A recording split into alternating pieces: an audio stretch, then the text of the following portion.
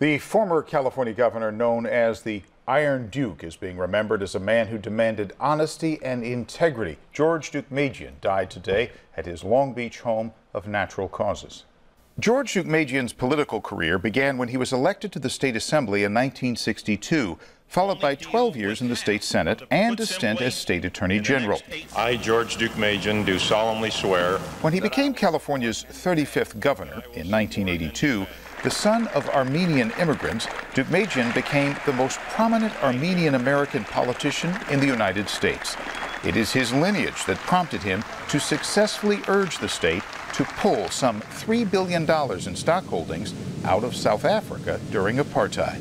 Governor Deukmejian is a descendant of Armenian genocide. His parents were part of the Armenian genocide in 1915. So he had a special place in his heart for other people. During his 2 terms as governor, he also eliminated a $1.5 billion deficit, expanded the state prison system, and supported tough anti-crime legislation.